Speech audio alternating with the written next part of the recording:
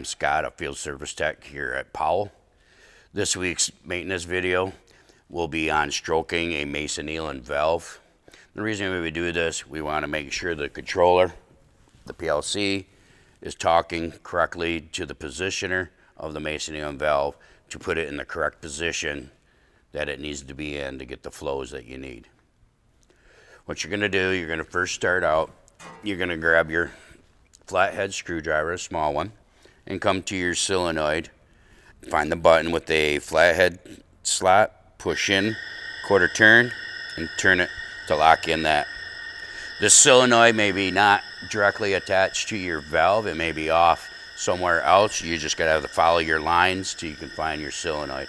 Also, if the solenoid, some solenoids do not have this bypass button.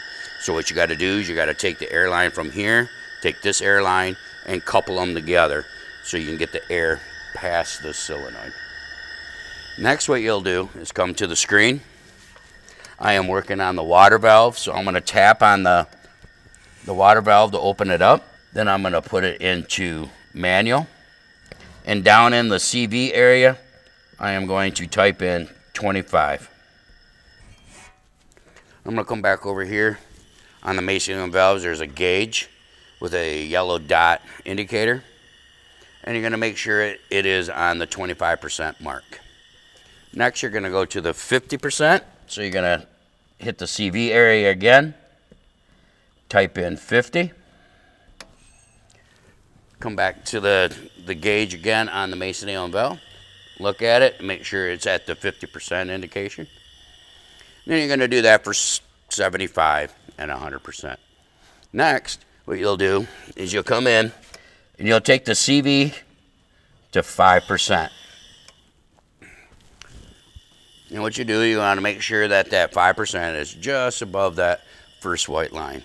Then you'll remove the air. With this one, I can remove the air by just unlocking the solenoid. And want to watch the indicator to make sure it closes just a freckle. And now I know that this Masoneilan valve is calibrated correctly. If you have a different positioner than this one, please contact us and we will help you calibrate that. Stay tuned to next week for another maintenance video. Also, please like and subscribe to our YouTube channel and comment below for other future ideas of other maintenance videos you would like to see. For more information, please go to our website at powellsolutions.com. Thank you.